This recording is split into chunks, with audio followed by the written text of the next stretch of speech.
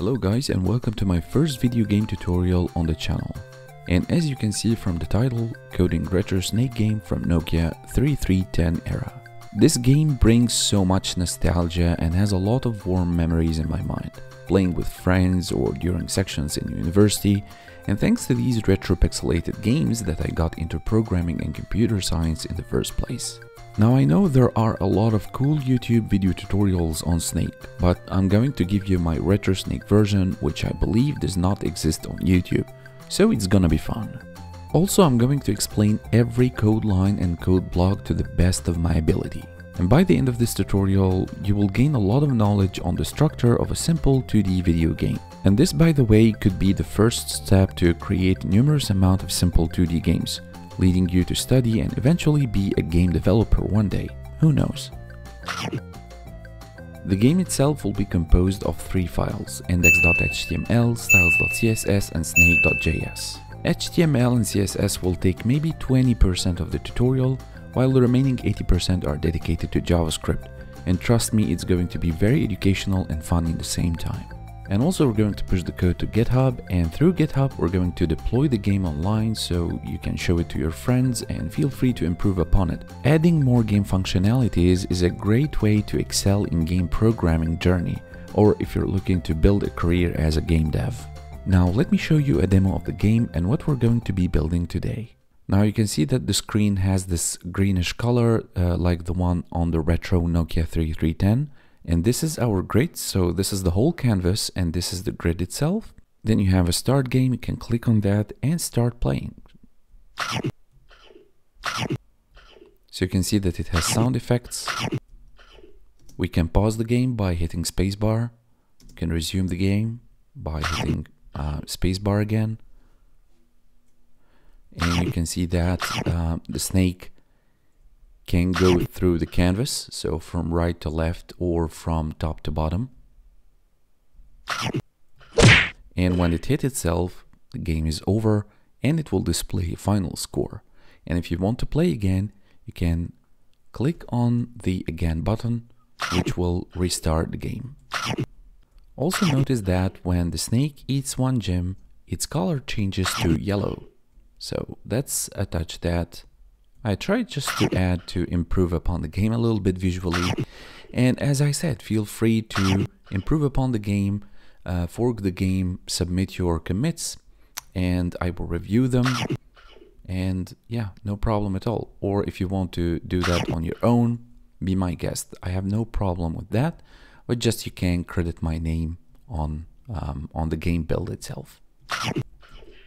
So yeah, this is our game, guys. Also, we're going to do the programming for the touch screen, so you can play it on your smartphone. You can see me here playing on my Redmi Note smartphone, and everything is smoothly working with the sounds are working perfectly, except of course for the spacebar, which doesn't exist on your smartphone. But other than that, no lagging or anything. This part is going to be exclusive only to channel's members. Now with that being said, let's go ahead and start coding. Alright, so let me first go very quickly to the folder where I want to code my game in. So you can create your own folder. This is a very good way to keep your code organized inside a folder, a main folder for your games, another folder for your web app projects, for example, and so on. So I'm going to create a folder. I'm going to call it games. And here I will create this snake folder, right? So cd snake. Now let's quickly create a readme.md file and see what we're going to do. So as we said, our game structure here, we're going to have this index.html file. We're going to have the styles.css for the coloring and fonts and everything. And finally, the 80% of the time we're going to spend with snake.js. Now, snake.js itself is going to have different sections. All right, so this video is going to be organized into different sections inside snake.js, so you'll understand what exactly are you doing. Not only just copying the code or typing the code and it's working. This is not my intention.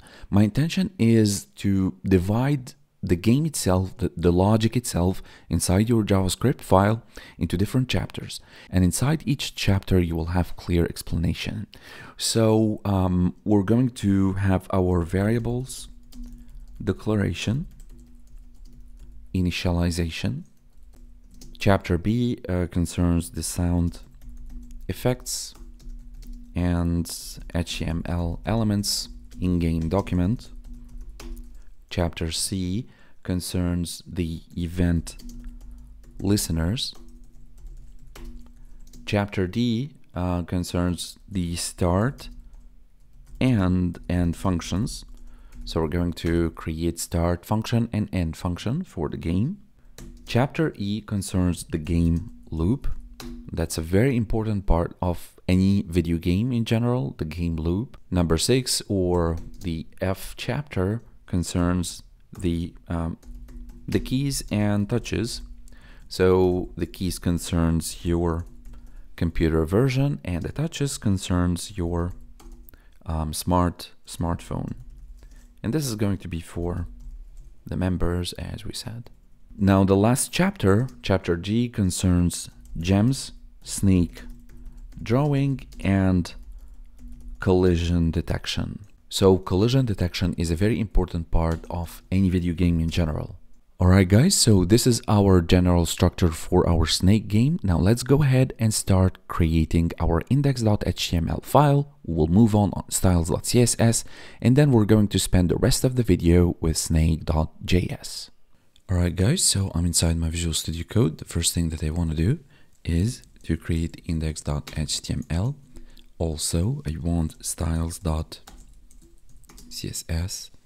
and snake.js. As we said, we're going to start with index.html, and I'm going to try not to take too much time in index.html and styles.css because, I presume that everything is going to be very basic, very simple, very understandable, even for those who have basic knowledge in HTML and CSS. Okay, so let's have a boilerplate. Just call it Snake. We're going to link the styles.css file and script source snake.js file. Now the most important thing in our HTML file is the canvas. The canvas is the page where we're going to draw everything: the snake, the gems, the logic, the style, everything. Okay, so we need this element in our HTML file. Now I'm gonna give it an ID, and the ID, I'm gonna give it a name of game. So the canvas has an ID of game, but the dimensions, we need to precise them. So it has a width of 400 pixels and have height of also 400 pixels, and that makes the canvas a square shape. So that's as far as the canvas. Also, I will need a button, and I'm gonna give it that a class of start-button. And this button is going simply to say start. Just you click on the button and the game is started. Also, I want to have a div. This div is going to have a class of game-over. And that's essentially going to be the same button, but one for starting the game and one for restarting the game when the game is over. So here I'm gonna have an h2 tag saying game over whenever the game is over, whenever the snake hits itself. Also, I will need a paragraph, and inside the paragraph I will just display the score. So to display the score, I'm gonna have a span with a class of score-display, and of course I'm going to use this class in my JavaScript file in order to dynamically insert the score that you have so far, or the score that you had until the game is over. Initially is going to be 0, right? But yeah, we're going to use this score display class in our JavaScript file. Also, I will need another button, and it's going to have the same start button class name. So start-button, and here we're going to just type again. By the way, I forgot to copy the two MP3 files. We're going to push everything to our GitHub repo. So if you're watching this tutorial and you want to clone this repo, you're going to have the MP3 files. Let me just grab them real quick. So the first file is eat.mp3. Okay. And the other file is call or collision. Okay. Whenever the snake hits itself. So I will need two audio tags here. The first one with ID collision sound, and the source is going to be this call.mp3.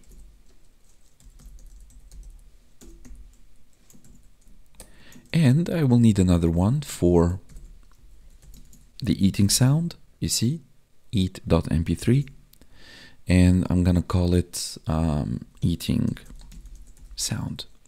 All right, this is as far as the HTML. So this is what we have so far. Now let's go ahead and type some CSS code. So the first thing that I need is the font. The font that I want to use is called Press Start 2P. Let's go to Google Fonts. I need Press Start 2P. So you can see that I have this already. There will be a button where you can add this. Okay, anyway, here on the side, you will have this bar right here, and you want to go to import, just do it like that. You want to go to this @ import and copy this without the style tags, right? This is what I'm going to do. I'm going to take this right here, copy that, and paste it here. Now I want to do some styling on HTML and the body. I'm gonna have a height of 100%, margin of 0, and background color of, I have this degree A7D4A1. All right, great. Now for the body, I want some separate settings. So I want display to be flex. I want to also align items to the center. Okay, good. I want to justify content to center as well, and I want the font family. The font family Press Start 2P. So this is for the body. As far as the canvas, the settings here are going to be a bit special. So for the border, I want it to be 2 pixels, solid, and we're gonna give it this color, 74.8C72. And let's give it a background. So the background here, I'm gonna give it some linear gradient to have this beautiful graded colors, different shades or different degrees of the green to show the shades from top to bottom. So let's do, the first one is 8FB58A, that's the first. Next, with the hexadecimal A7D4, I think we have it, yep, that's the second one. The third one, ABCFA5, and the last one is also 8FB58A. Okay, and you can see that it has this beautiful linear gradient from bottom or from top to bottom. Next, I want to have a box shadow, and inset means that we're going to put the shadow or dropping the shadow from an outer to an inner. Okay, so it's going to be the exact opposite if I'm gonna change that to outset, for example. Okay, so the inset here, I need 0, 0, 50 pixels, and RGB alpha. So red, green, blue, alpha. I'm gonna make it black. Okay, so black being 0 and 255 being white. Okay, so we have 0, 0, 0, and the alpha here is 0.4, and the alpha is 0.4. So the alpha actually is a value between 0 and 1. So 0 is fully transparent and 1 is fully opaque. Look, if we'll do it 1, that's totally opaque. And if we'll do it 0, that's fully transparent. Also, I want to show you if you would do outset here, you see how it's coming from outside to inside. Where you will do inset, that's from inside to outside. Also, let's give it some border radius, and I'm gonna give it 20 pixels. So that's as far as the canvas. Now I want the button. The button is going to be the start button class here, and essentially the start button is going to be exactly the same as the again button. Both buttons have the same exact properties. Even the logic in JavaScript will be the same. So the font family, I want it to be this press start to be, so I'm gonna copy that. Also, margin top, we're gonna give it 60 pixels. Also, let's set the position to be absolute. So you can see that the position of the element could be absolute, fixed, relative, static, sticky. It says here that the box's position is specified with the top, right, bottom, and left properties. And these properties specify offsets with respect to the boxes containing block. So this is going to be absolute relative to the whole container, the whole canvas. Top property to be 50%. And also I want left property to be set to 50%. Transform here to translate minus 50% minus 50%. Right, so those three lines actually are related or connected together. So top 50 and left 50, this is actually a picture grabbing the top left corner of the button and putting it right in the middle of the container. So both horizontally and vertically, of course. So that's why top and left. Now think of adjusting the position slightly by moving the button left by half of its own width and up by half of its own width. So minus half, minus half. And this is actually a very handy trick for centering buttons or any other HTML element regardless of its size. Now we need a background color. The background color, I'm gonna give it this 061138, this dark blue color. You can change to whatever color you want. And of course the font color could be white, could be FFF, you know, as you want. Also I want to remove the borders. I want to give some padding, so top and bottom, I'm gonna give it 10 pixels, and right and left 20 pixels. So top and bottom, this is the space inside the element itself, right? So you can see here, top and bottom 10 pixels, and right and left, or it's not clear like that. So top and bottom 10 pixels, and right and left 20 pixels. If you will do 20 and 20, can see the difference. Now from the four sides the distance is the same, 20 pixels, 20 pixels, 20 pixels, 20 pixels. In short, if you want the four directions to be the same length, you can just do like that and it will do the same thing, 20 pixels from the four directions, right? But I want it to be 10 pixels up and or top and bottom, 20 pixels right and left. Also font size, cursor set to pointer, some roundness, border radius 20 pixels. Alright guys, that's as far as the start button, and the start button and the again button are the same. Now as far as the game over here, game hyphen over class,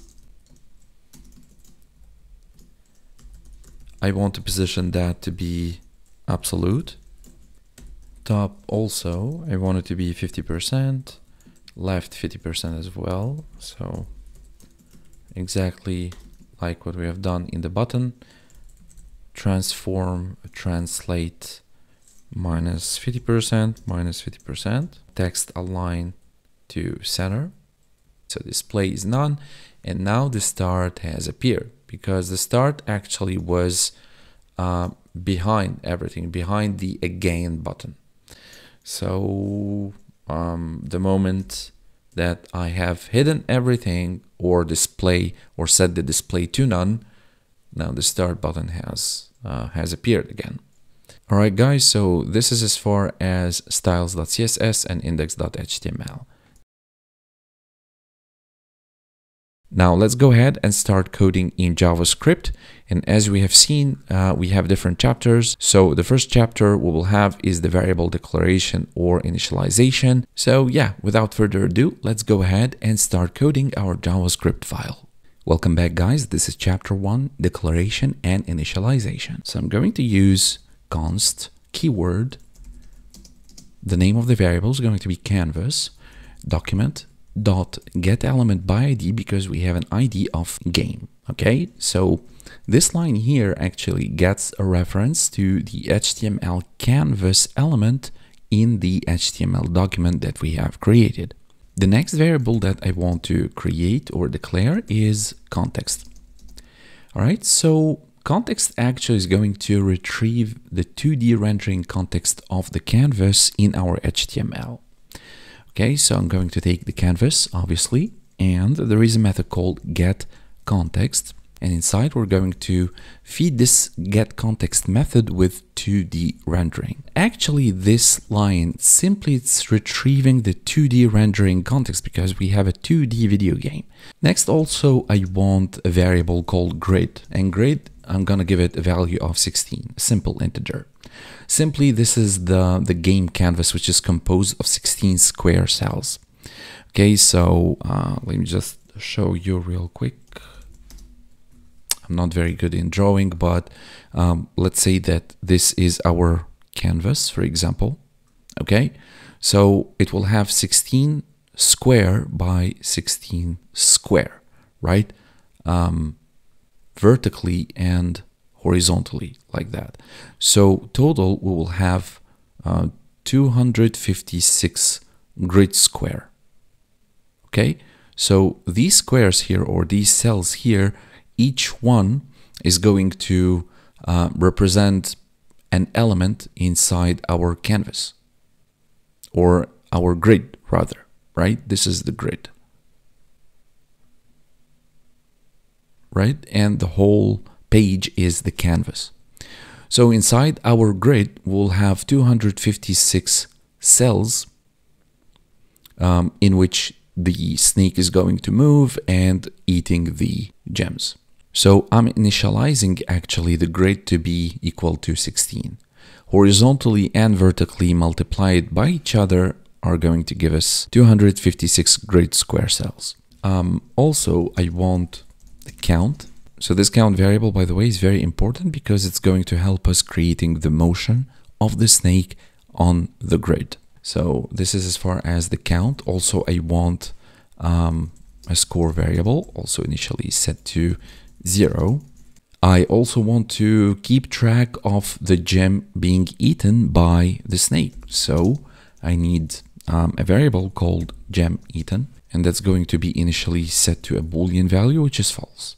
And finally, I want a variable called allowance counter, and that's going to be set to 0. The allowance counter is going to help me setting the color of the snake. Whenever it eats a gem, it turns to yellow for some time, and then after it turns back to black. So if you think about it, we need a snake object, right? So we need a snake object variable.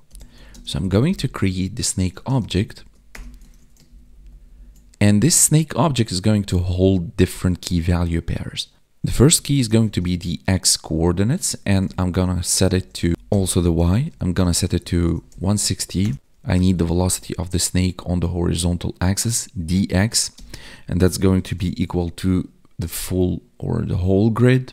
So if the snake has a horizontal velocity on the x-axis, the y or the vertical axis should be set to 0. Also, I need a cells array, so that's going to be an empty array initially. And finally, maximum cells, which is the maximum number of cells of the snake. So the snake is composed of 4 cells. And every time the snake eats one gem, the amount of the cells inside the snake's body increases by 1. So this increase in the amount of cells inside the snake's body is going to be stored inside that cells array. Also, I need a gem object. So we have a snake object and we have a gem object. And also it will have the x coordinate 320, and y coordinate is 320. All right, so this is as far as the gem. Now what I want to do next, still in this chapter, that I want to create a function that it's going to generate random integers. These random integers actually are going to be substituted by the gems in order to randomly generate gems inside the grid itself. So whenever the snake eats one grid in one place, another one's going to be generated in a different place automatically. So let's see this function and how we can create it. I'm going to use the function keyword. The name of the function, I'm going to say get random int. It's going to take an input of min max. So minimum number and a maximum number. So between 0 and 25, I want to create a random number. Then what it will return actually is the math class here. And inside the math class, there is a method called floor. This floor is going to take again the math class, taking another method called random. And that's the core of this function. It returns a number between 0 and 1. But as we are creating here our, own customized function that can take any number that we want. So later you can do get random int and you can do, for instance, 0 and 25, for example. Okay, and you will invoke it and it will work. But let's just continue what we're doing. So math.random, we need to invoke this function, or this method rather, that's going to be multiplied by the max minus the min, and finally we add it to the minimum, or the least number. Alright guys, so in the next chapter we're going to see how we can integrate sound effects, and also we can create more HTML elements variables. Alright guys, so welcome back to chapter 2, sound effects and HTML elements. Before we get started in chapter 2, there is a very important point that I want to make sure that you understand perfectly. So we have here the coordinates of the snake, which is 160 on the x-axis and 160 on the y-axis. Also, we have 320 and 320 for the x and y-axis for the gem. Okay, so now you might ask, so you have a grid with 16. This is not pixels. These are square cells. So our canvas, if you remember, it has 400 pixels in both width and height. Okay, so this is your world. The pixels are not the square cells. So you have in total 256 square cells, and you have dimensions 400 pixels for the height and 400 pixels for the width. They are two different things. And let me quickly show you if we will change the number of pixels inside HTML. Let's make it, for instance, 600 for the width and give it 600 pixels also for the height. You can see that the number of pixels of the canvas itself has increased.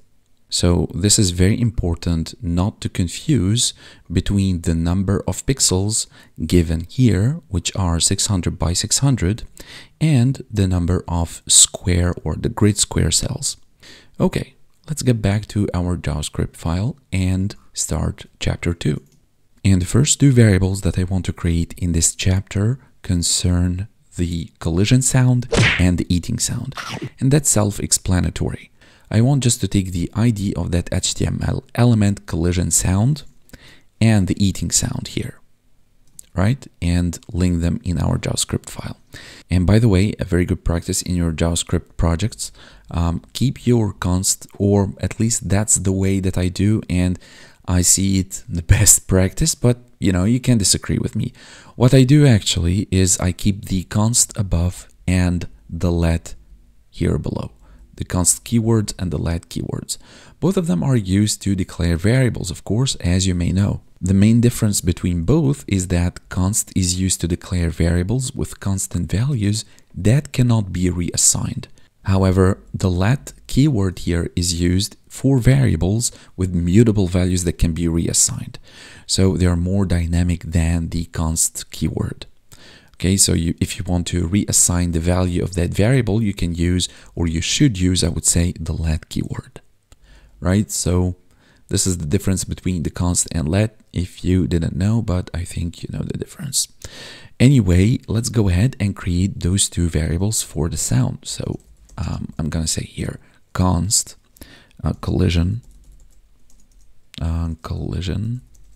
sound is equal to document dot get element by ID, and the ID for the collision sound is collision sound actually. So let's just take that here. You know, programmers are lazy, they tend to copy paste things, so yeah.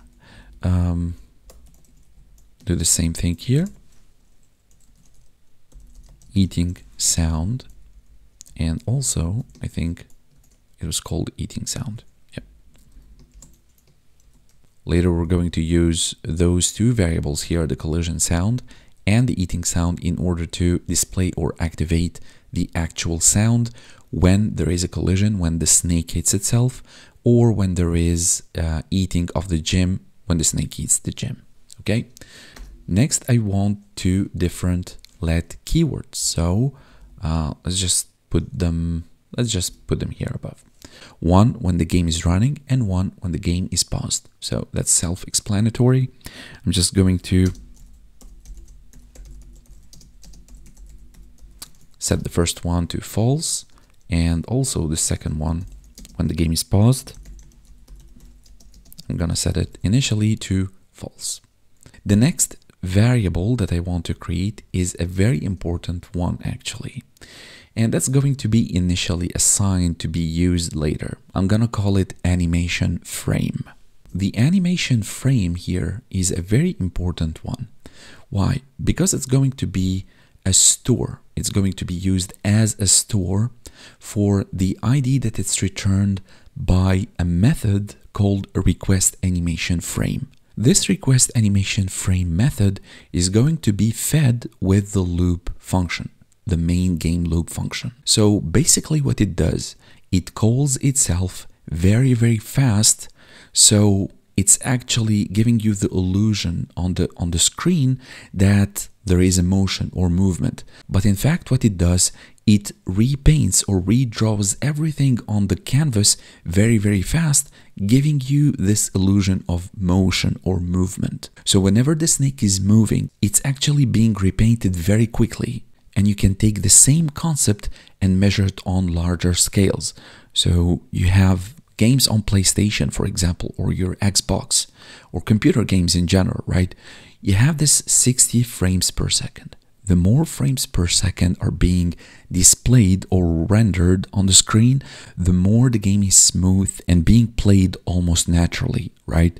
There is no lagging, the movement is very smooth, looks very natural, because the amount or the number of frames being played sequentially per second is very high.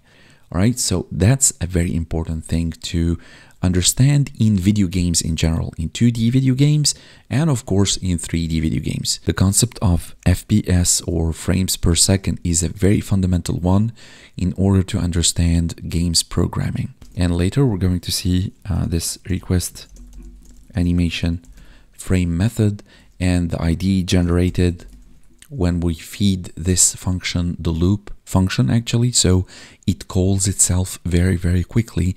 And inside the loop function is everything: painting the gems, painting the snake, the number of frames, the number. That's why we used here the count, which is initially set to 0, right? And by the way, this count here is set initially to 0, but we're going to set it to a higher number. And a higher count number means that repainting the snake itself very quickly. So if I will set the count, for example, here to 90 or 95 or 100, that means that the loop function is going to repeat itself very quickly, 100 times, you know? Then and only then you will have the illusion that the snake is moving up, down, right, and left. So animation frame is a very important one and very important concept to understand.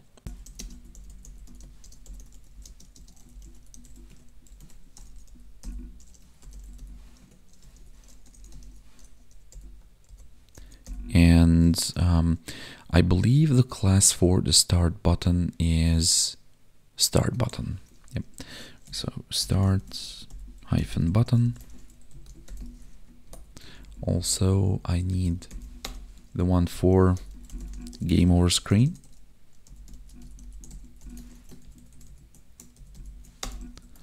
So this one is game over, okay. And the last one is score display, and that's score display here. All right.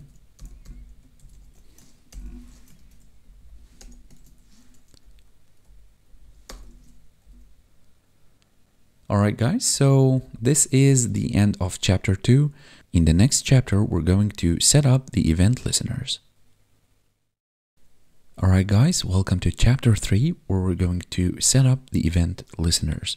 So, in the beginning of the tutorial, we have said that we have two things, or we have two ways of setup. One for the computer and one for your smartphone. For the smartphone, this part I'm going to leave it out of the tutorial now. I'm going to keep it as exclusive content for the members of the channel.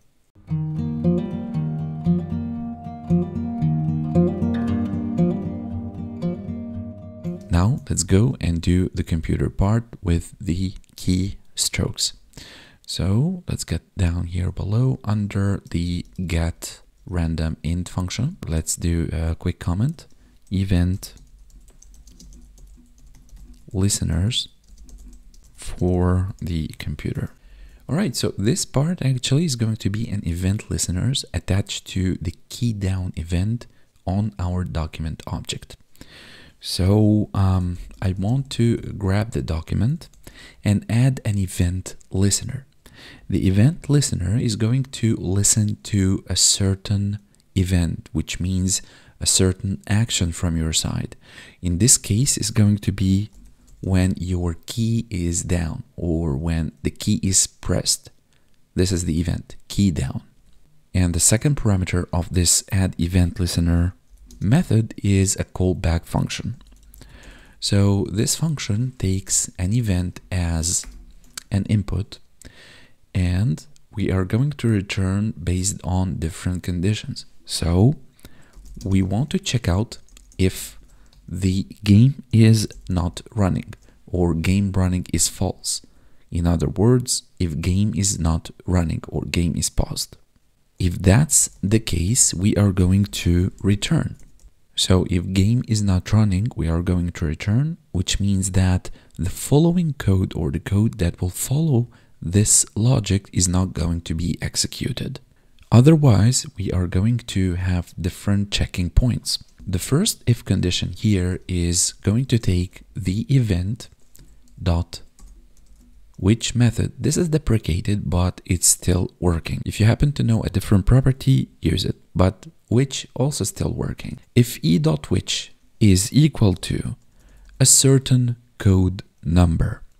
This code number here is 37. So let me just give you the mapping for your keyboard, or at least for the keys that we're going to be using in this tutorial.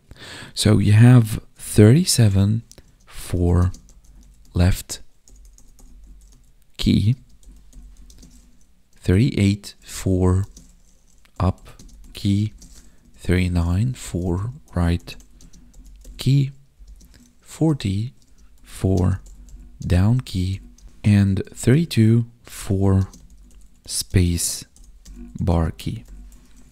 But also we have a logical operator, which is and snake dot dx, and the dx is the velocity of the snake. The velocity means not only the movement, but taking in consideration the direction as well. So the movement with the direction creates the velocity of the snake object. We have here the dx, which is the horizontal velocity on the x-axis. If this is equal to 0, which means that it's moving whether up or down, right? Because if the x-axis is 0, that means that the y-axis is active. Otherwise, the vertical axis is active, up and down. So, in this case, I want to do two things. The first one, I want to set snake.dx to be equal to minus grid. And what that means that we are moving to the left on the x-axis. Because, let me show you again in Microsoft Paint here. So, we have our canvas here, okay? Then everything here starts on the top left corner. Starts with 0.0, which means that's the x coordinates and that's the y coordinates. 0 and 0 starts here. So whenever the object moves up or to the left, it decreases. It's by minus. And whenever it moves to the right or to the bottom, it's positive. All right, so whenever the snake is moving up, that means that it's decreasing on the y-axis. And whenever it's moving to the left, which is our case now on key 37, the grid itself is going to be decreasing. Okay, so that's the whole idea of our canvas, and that's a very important thing also to understand. Canvas. All right, so back to our code. So here you can understand very well that snake.dx is equal to minus grid. Why? Because we are decreasing if the key itself is 37 and snake.dx is equal to 0. All right, another point to understand very well, that snake.dx equals 0 means that snake.dy is not equal to 0, which means that it was moving upward or downward. So the moment that those two conditions are realized, snake.dx is going to be minus grid, which means that it should move to the left. And apply the same concept on the three other directions. It's going to be exactly the same. But that's not all. We need also to set the snake.dy to 0 because it's moving simply on the x-axis. We need to lock the y-axis, and that right here is going to update the snake's velocity. There is going to be a restriction on moving to the opposite direction because the dy is set to 0. So whenever the dx is set to minus grid, which means moving to the left or above, right? Because we said minus, is going to be either to the left or above. That's code 37 and that's code 38. So for code 38, we'll have the same exact logic. All right, guys, so this is very important to understand. All right, so I'm going to apply the exact same logic on the other three directions. All right, so those are the four directions that we have: 37, 38, 39, and 40. The last event listener that we want to create is for pausing the game, or when we hit the spacebar, the game is going to be paused. So let's just come here down below and check out if e.which is equal to 32. In this case, I want to set game paused equal to, so game paused is false. So this line simply means that I'm going to toggle between both values.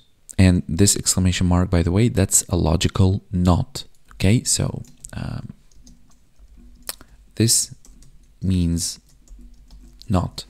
So that's going to be toggled with the space bar. Whenever the game paused is true, when you will hit the space bar, the game pause is going to be false. So every time you hit space bar, you pause the game actually. You pause it and resume it. You pause it and resume it. This is the whole idea. All right, so I want the color for the context.fill-style to be equal to FFF, that's white. context.font. I want it to be bold, 3 pixels, and Arial. And now I want to check if the game actually is paused. So if game paused is true, in this case, I want to display this message.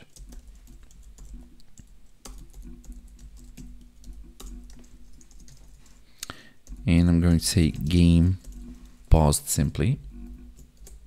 And where I want to put it, in the center of the canvas. To do that, I'm going to take the canvas, I'm going to divide it by 2 minus 100, and then canvas dot height divided by 2. That's the calculation simply of that message to be exactly in the center of the canvas. Else, I want to resume the game actually. How I can do that? Now I want to take my animation frame and I want to request the animation frame and pass inside that loop that I didn't create yet, but here is going to be loop. And this loop function exactly what I told you about a moment earlier, and that we will need to create, by the way, function loop. And here I want to check out if game running is not true, otherwise the game is paused, using another logical operator, which is OR. So if game running is false or game is paused, so game paused, in this case I want to return, which means that I will not execute anything that comes after this code block, if you will. And this behavior makes perfect sense because when the game is not running, there's typically no need to continue processing the game loop. This loop function here is being fed to that request animation frame. And this request animation frame calling on this loop function that it's calling itself actually, and having this ID stored inside that animation frame. So to put everything together, when this line of code is executed, it's going to schedule the loop function to be called on the next animation frame, and effectively is going to resume the game loop and will allow the game to continue updating and rendering in a smooth and efficient manner. Alright, so I hope everything is clear up until this point, guys. Please, by the end of the tutorial, if you found any difficulties understanding anything, let me know in the comment section below. I am very happy when I read your questions or feedback, even when I read sometimes some harsh comments. That's fine if it's going to serve the purpose of educating everyone, including myself. That's absolutely fine. So please do not hesitate to ask any question that you want, and yeah, I'm going to do my best to answer your questions, guys. So that's the end of chapter 3. So far, we have declared and initialized some variables. We have created the HTML elements and the sound effect elements. Also, we have set up the event listeners on the key pressing for left, up, right, and down, and also the spacebar to pause the game. In the next chapter, we're going to create 2 functions, startGame and endGame. Let's start by the startGame function. Let's just get down here below under the main loop function.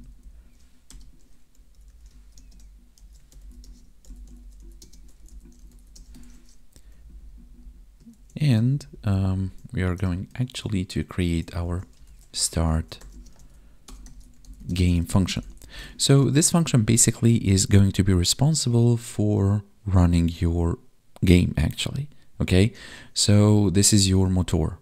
When you will click on the start button, this function is going to be invoked and actually triggered. So let's start by saying function start game. That's the name of the function, of course. And we're going to check if game is actually running, then we'll do nothing. Otherwise, we want to set some variables to some values. So the first variable that I want is the game running, and I'm going to set it to true because the game in this case is going to be running. Also, the game paused, I want to set it to false, right? So game is not paused. Also, the score is going to be 0 initially. The X and Y coordinates of the snake both are going to be set to 160. So snake.x is 160, and also for the Y axis. Snake.cells as well is going to be reset to an empty array. Snake.maximum cells are going to be set or return back to the default of 4 cells. So as I told you, the snake is going to have 4 cells. So this is basically our snake initially. And the more the gems that are going to be eaten, the more the number of the cells that are going to be added to the snake. Right? So with that, also the horizontal velocity of the snake is going to be equal to the whole grid, and vertically speaking is going to be equal 0. All right, so this is as far as the snake. So all of that concerns the snake, right? As you can see, the score, the game paused, and game running. Now, what about the gem on the X and Y axis positions? So if we will take the gem, and the gem here has 2 different properties, the X and the Y. And initially we have set the gems to, if you remember, 320 pixels. So our canvas has 400 pixels on the height and the width. And the gem itself has default position on the X and Y axis for 320 pixels. Now let's say that we want random X and Y positions, and that's going to be exactly the role of this function right here, the getRandomInt. So inside the getRandomInt, we're going to set a minimum and a maximum, and we will multiply it by the grid, and we will set gem.x equal to getRandomInt, and we're going to set from 0 to 25, for instance, and we're going to multiply that by the grid. Similarly, for the y-axis, we're going to do exactly the same thing. And of course, when I will play, I want to remove anything from the grid or the canvas itself. So I don't want any buttons, I don't want the score display to appear. So I will set the start button dot style dot display. I will set that to none. The same thing for the game over screen. So also I want the text content of the score display to be equal the actual score. So score display dot text content is equal to the actual score. The last thing that we want to create in our startGame function is to check if the animation frame is truthy. So if animation frame is truthy, and this is what I told you in the beginning or towards the beginning of the actual tutorial in chapter 1 or chapter 2, I don't remember, when I told you that animation frame can be used actually to cancel any other animation frames. So this condition actually is going to check if this animation frame is active or truthy. This means that there is already a request for an animation frame in progress. And in this case, I want to cancel the current animation frame request. And this actually is done to prevent multiple animation requests from accumulating and causing potential performance problems or issues. So that's the main reason why we want to check if the animation frame is already active, and before we request another one, we should cancel the animation frame first. So cancel animation frame in this case, and it takes inside this animation frame. And after canceling the previous animation frame here, I want to set a new animation frame to be requested. So I will set the animation frame to be equal the request animation frame, taking inside the loop which I showed you earlier. So this loop function right here this is going to be specified as the callback to be executed when the browser is ready to repaint or re-render everything on the screen, right? So this is a recursive call. I spoke a lot about recursion in different videos. So this is a method, or this is a function that calls itself recursively. Okay, so it's going to be working forever actually. Now we need to create our endGame function. EndGame function, and I'm gonna call it endGame, right? And here we're going to set the game running to be false because the game is over, and the opposite thing, the game paused, is going to be set to true, right? That's quite logical. Also, I want to show the game over screen, so we're gonna set it to block game over screen dot style dot display to be set to block. And finally, I want to get that score display in the span to display the actual score. So to do that, I'm gonna say document.querySelector, and I'm going to take both classes actually, the game over, game over and score display dot text content is equal to the actual score, whatever the score is. The score is going to be incremented every time the snake eats a gem. Again, we are going to cancel the animation frame because the game actually is paused, or the game is over. Again, I repeat, this is very important, guys. So that's why I repeat it whenever I have the chance. The game is over, or the game is paused. So there is no logic or no reason to let the animation frame running. That's why we're going to cancel the animation frame, taking inside the animation frame as an input. So if animation frame is truthy, I'm going to cancel animation frame, taking inside the animation frame itself. So simply I am checking if the animation frame is active. I'm gonna cancel it simply because the game is over. Now let's actually get here above. Let's get under the score display, actually under the getRandomInt function. And I'm going actually to add 2 additional event listeners for startGame and the start button actually, right?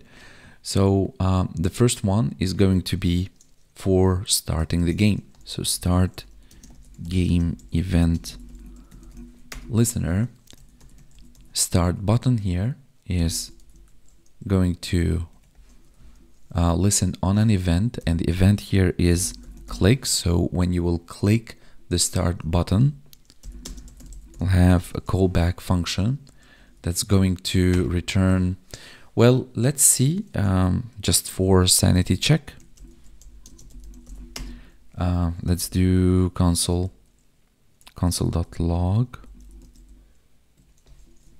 and let's say, for instance, button is clicked. Okay, let's just do like that, and let's get our game. Let me actually open the web dev tools. All right, let's get the console, and let's see start, and there we go, button is clicked. So I'm going to comment this line out, and instead I'm going to invoke the startGame method.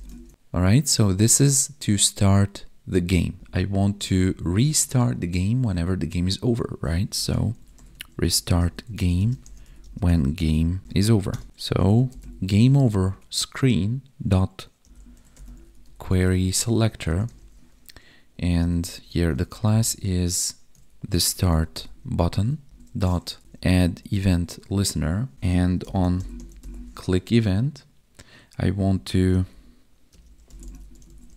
have this callback function, start game. We're going to invoke the same exact function here. So the start game function actually is going to start the game if the game is over, or if the game didn't start yet. All right, so if we will check what will happen, the start button should disappear. So if I will click, yeah, good. All right, guys, so we are done with chapter 4, start game and end game functions. In the next chapter, we're going to create the main game loop. Actually, we have started doing that. Let's get back here. If you remember when I wanted to explain to you the concept of if game running is false or game is paused, we will return, because there is no point of doing anything if the game is not running or paused, right? So yeah, that was our introduction in the function loop. But if that's not the case, I want to set the animation frame. So basically it's going to be the same line. To let me just paste that first. So what happens here is that this request animation frame method tells your browser to call an animation function and repeat it very fast forever. That's why you have this illusion of motion on the screen. When the snake is moving, actually there is repainting very, very fast. You can, of course, control the speed of painting the snake. These cells, the 4 cells, the initial 4 cells of the snake, you're going to see later how they are moving. You can control that speed. And this is what I call the recursive mechanism, because the loop is being called from within itself. All right, so I want to control the game loop speed.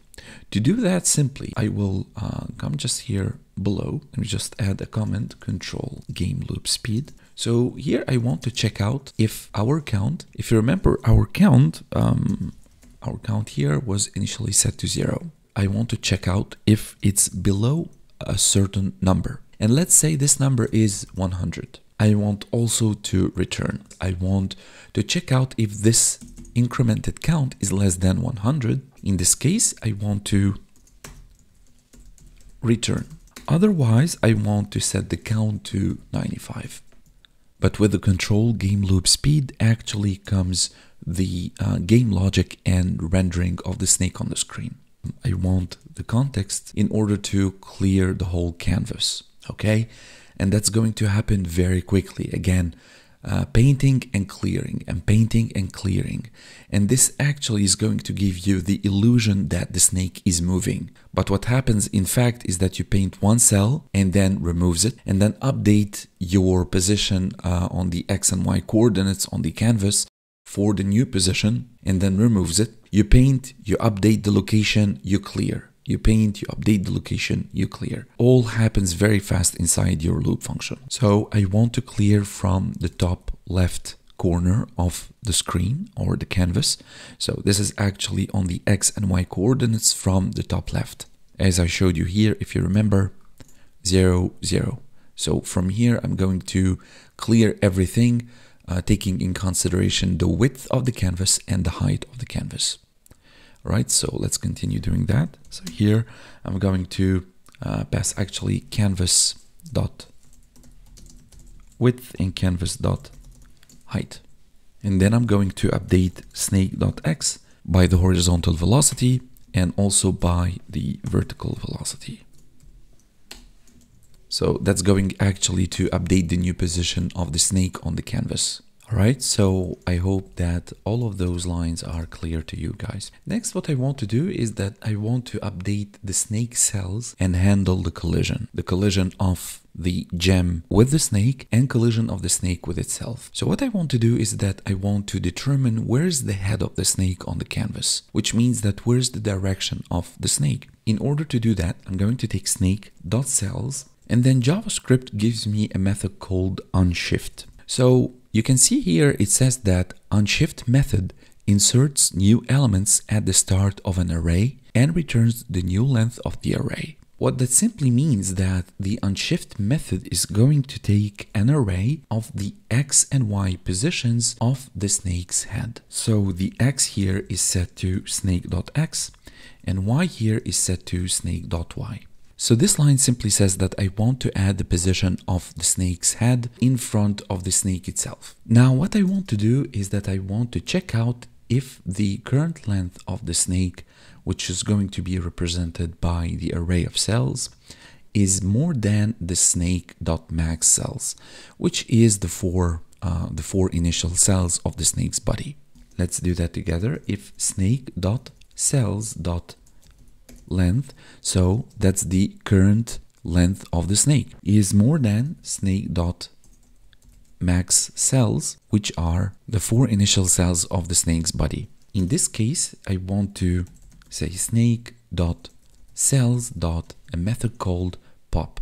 Pop is another JavaScript method that removes the last element from an array and returns it. We're going to remove the last cell from the array, effectively to shorten the snake. So what that simply means that we want to ensure that the length of the snake does not exceed the maximum allowed length, which is 4. And if it does, it's going to trim the snake by removing the last cell from the array. And that's the job of the pop method. By that, we are actually maintaining the maximum length constraint. Now, with that condition being fulfilled, I want to draw the gems and the snake now. I want the gem to be white. So context.fillStyle to be equal to the hexadecimal FFF, and also I want it to be rectangular shape. So fillRect method that's going to take the position of the gem on the x-axis, the position of the gem on the y-axis.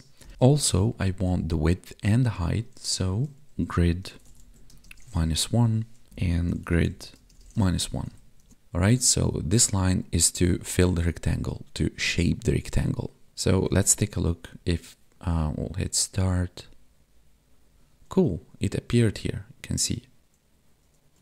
Right, if we'll do refresh and hit start again, it randomly appeared in a different location.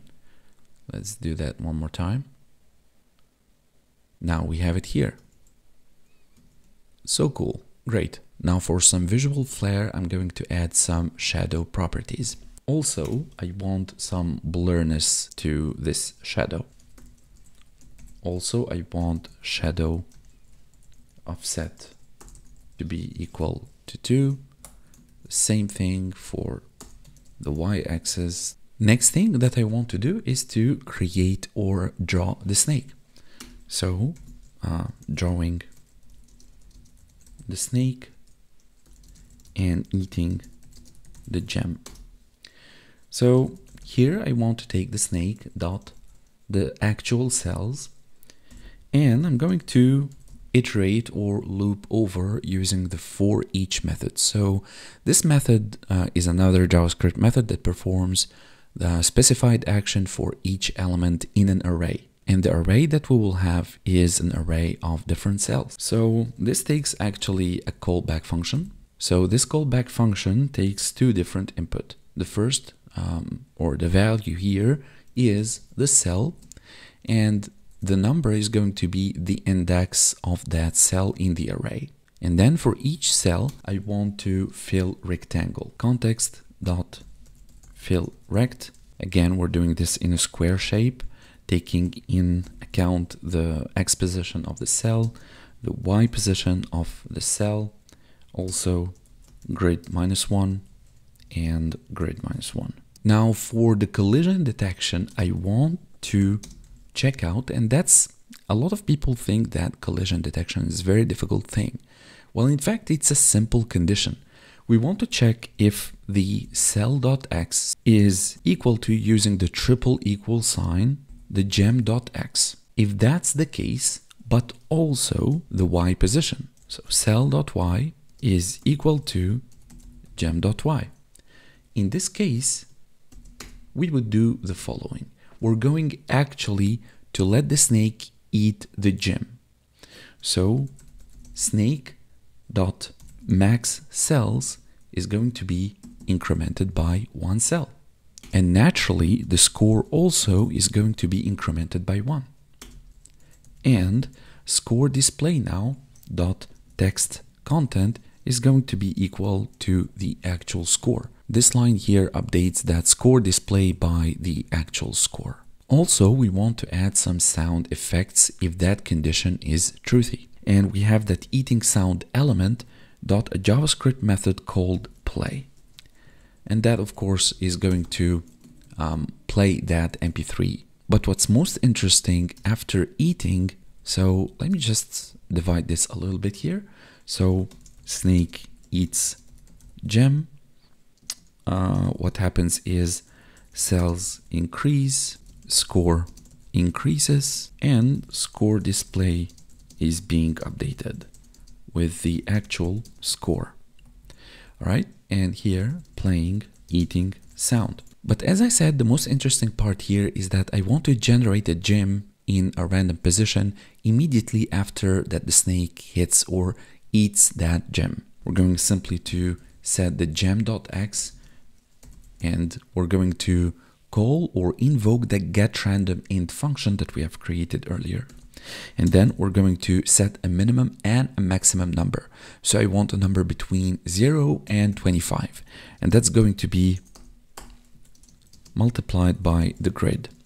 And similarly for the Y position of the gem. All right, so let's check out what we have so far. Fingers crossed. And we have a snake moving. Congratulations. Up, left, down, and right. Now let's do the collision detection.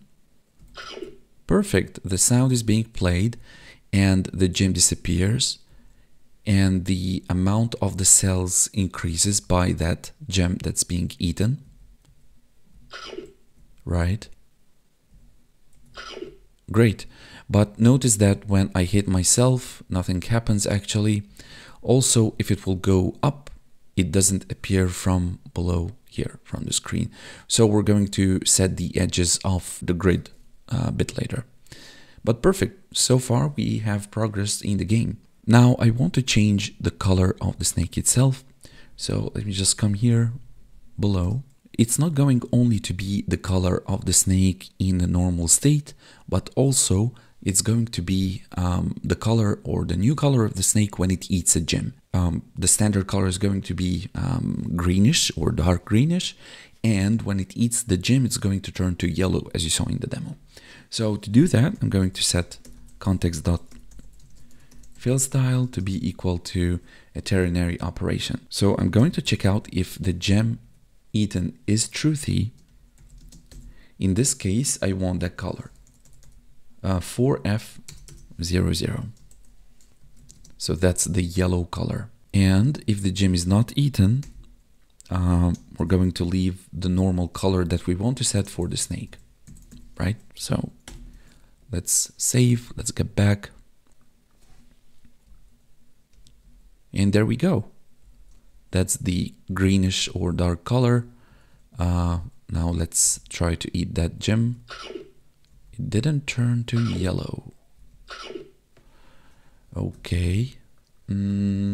I think because we have to set gem eaten to true. Let's try that. Gem eaten. Let's set it to true. Yay, perfect. But it stays yellow. We don't want that. I want it after a few seconds to be turned to black again. All right, so let's see if we can do that here above. Maybe before the animation frame. I'm going to call it allowance period. Okay, it doesn't do anything actually, it's just changing of color.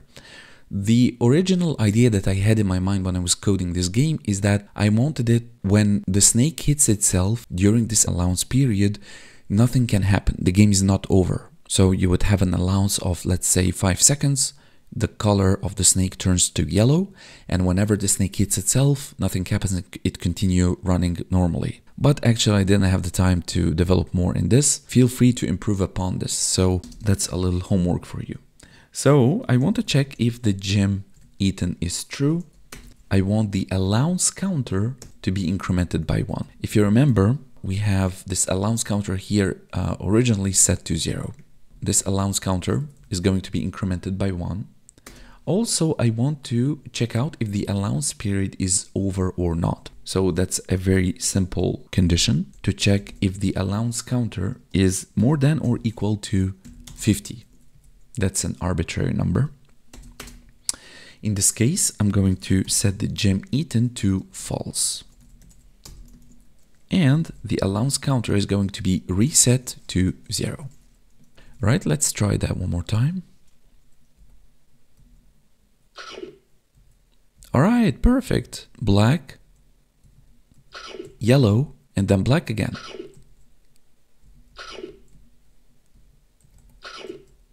Of course, you can change the allowance counter period here to be more than 50. If you would do it 100, for instance, the allowance is going to be longer. Alright, so remaining two things to do in the loop function. The first thing is to wrap the snake position on screen edges. So whenever the snake is going to go to the bottom, it's going to reappear from the top. If it goes to the right, it will reappear from the left. Alright, so that's the first thing. The second thing is we want to check if the snake hits itself, we want to game over. Alright, so let's see where we can do that. Let's do it here, for instance, below updating the X and Y position by the velocity. So what I want here is to wrap the snake position on screen edges.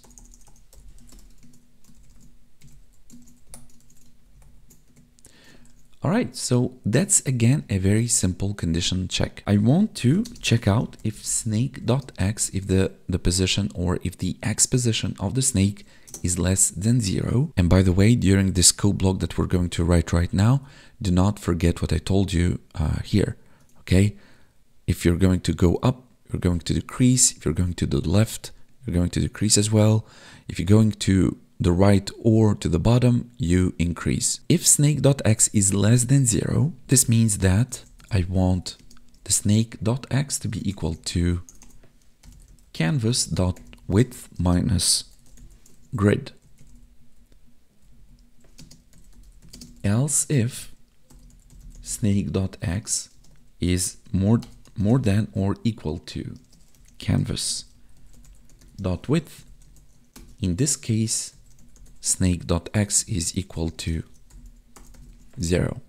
Here in the first line, I'm saying that if the snake's x coordinate is less than 0, in other words, it has moved off the left edge of the canvas, it's going to wrap around to the right edge by setting the snake.x to be equal to the canvas.width minus grid. And if the snake.x coordinate is greater than or equal the canvas.width, which means that it has moved off the right edge of the canvas, it's going to wrap around to the left edge by setting the snake.x to 0. And we're going to do the exact same thing, but for the y-axis. So we're going to say if snake.y is less than 0, we're going to set the snake.y to be equal the canvas dot, in this case, height, because we're talking vertically, not horizontally, minus grid. Else if the snake.y is equal to or more than the canvas dot height, we're gonna set snake.y to 0. Again, the exact same logic. If snake.y, so if it's on the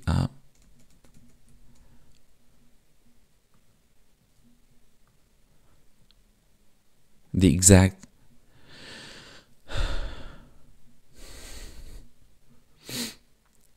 so if snake.y, so if the y position of the snake is less than 0, we're going to set the position of the snake vertically to be equal to the height minus grid. So the whole height minus the grid to appear from below here.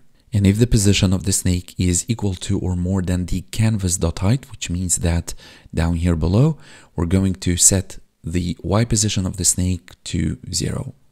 Yeah, so that's that. Let's actually check out what we have. So that's the snake. And there we go.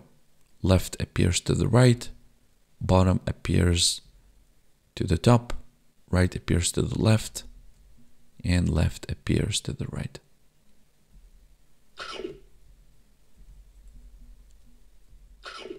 All right, perfect. Now, the remaining thing in our loop function is whenever the snake is going to hit itself, we're going the game to be over. So let's go ahead and work on that. So let's get back here down below and do check collision with snake's own body. Game is over. Right, so to do that, we're going to iterate over the length of the snake. So for that, I'm going to use a for loop. So for let I is equal to index plus 1 unless the I is less than snake dot length. I want to increment the I or the iterator by 1. So that means that I want to iterate over the cells inside the snake's body. And now we will have our condition. So if cell.x is equal to, using again the triple equal sign, snake dot cells sub I, the iterator, dot x, and the same thing for y. So cell dot y is equal to snake dot cells sub I dot y. We're going actually to invoke the endGame method. And also I want to play the hitting sound. We're going to do the same thing as we did for the eating sound. So collision sound dot play to play the collision sound. Alright guys, so this is what you can do in order to check the collision with the snake's own body. So basically you iterate through the cells of the snake starting from a certain index, and then you can check out if the current position of the cell on the x coordinates is equal to the subsequent cell coordinates on both the x-axis and the y-axis. And if that is true, we're going to detect a collision here and we're going to end the game.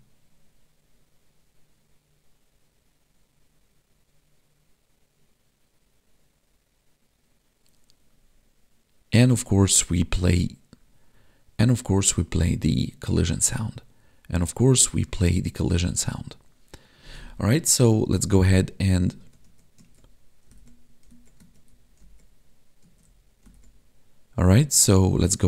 try that. Okay. Now I'm not sure if it's long enough. Nothing happens actually. Let's see why. For let I is equal to index plus 1 if the iterator is snake dot there is no length. No, I mean cells dot length. Snake dot cells dot length. Yep. Okay, so I apologize for that error. Let's try that again.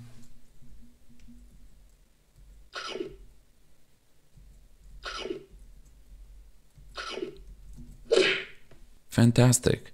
The game is over when the snake hit itself. 1 gem, 2 gems, 3 gems.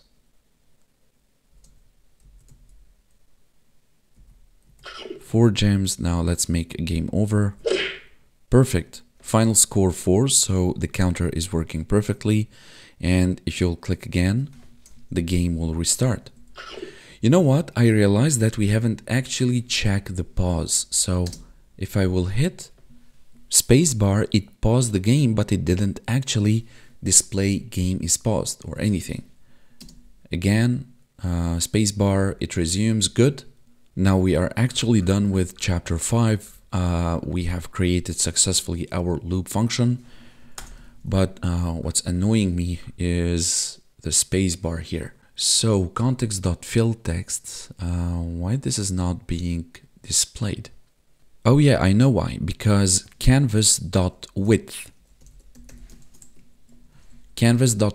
and canvas.height both are divided by 2, but for the width we decrease 100 in order to center it. I apologize for that error. Let's try again. Perfect. Game paused, game resumed, Game paused, game resumed. Alright guys, so we are actually done with our game. I'm really happy that we have done this together, guys. And as I promised you, I'm going to show you how to deploy this game actually on Netlify. So let's go ahead, create a Git repository. So let's do git init,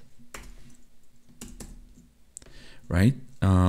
Git add everything. So we're going to add all of the game file, git commit, and that's the initial commit for the game, right? So, okay. Now let's do git branch main, and let me go to my GitHub. So GitHub. And here I'm going to create new repository. Repository name, Snake Game. Let's do back brace Snake Game. This is a retro Snake Game from Nokia 3310 era, coded in JavaScript.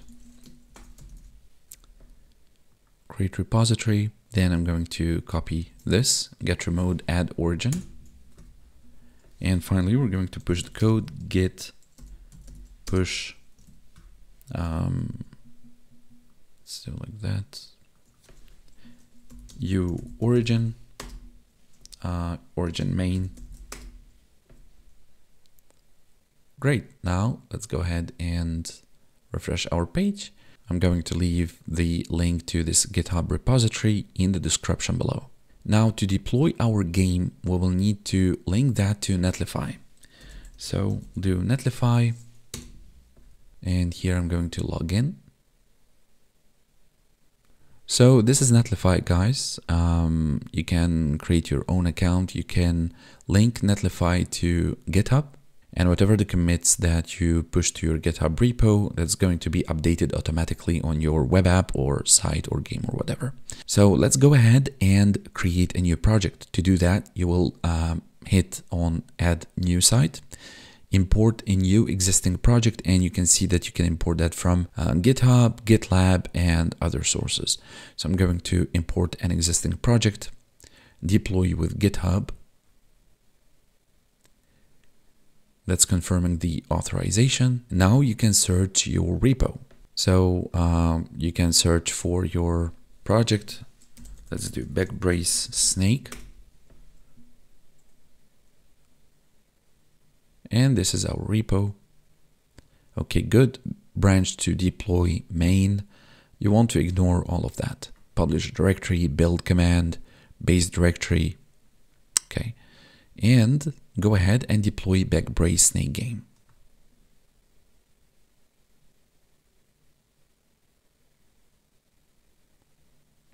Right, so you can see here that site deploy in progress.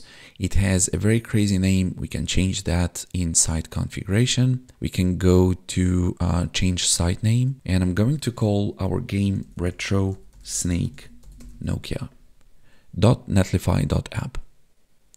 So we're going to save that.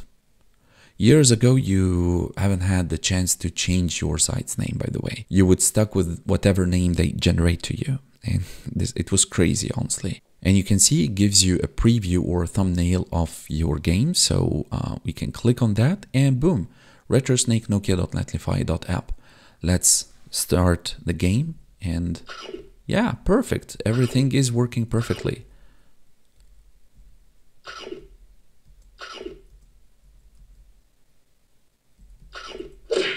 Game over, final score 6.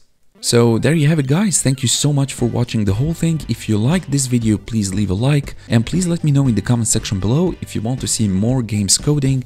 I would gladly do it. I really enjoyed coding this for you, explaining everything from A to Z. Thank you so much one more time, and I will see you in the next video. Till then, stay safe and be well.